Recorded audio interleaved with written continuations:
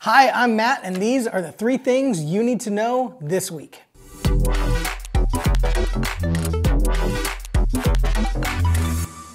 Number 1, coats. Each year in the fall, we partner with communities and schools to gather coats and other warm weather clothing to give to students and families in our community who are struggling financially and in need of some help staying warm this winter. And this year, we're putting out the call again. We are asking you to help us keep kids warm this winter too by heading to the stores or going online and purchasing heavy jackets, lightweight jackets, hoodies, sweatpants, and sweatshirts. I got this on TikTok. We need them from size 6 to 14-16. We will be collecting them throughout the whole month of October, and so you can put donations in the collection bins on Sunday mornings or during the week in the church office. Thank you in advance for your compassion and your generosity. This is hot. Number 2, Camp Stand By Me cleanup.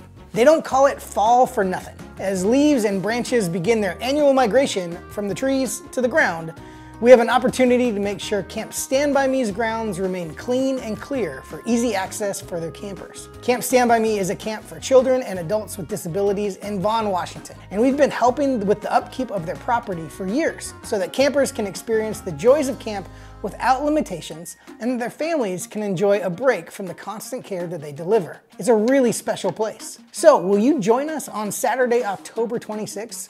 We need to clean up their nature trail, do some blackberry control, and replace some of the dying plants. You can sign up to serve at Harbor Cov's events page at harborcov.church. Number 3, fun fact. Do you remember the original Space Jam with Michael Jordan? It was released closer to the moon landing than it is to today. Surprise, we're old. And those are the 3 things you need to know this week. For more information, visit harborcov.church.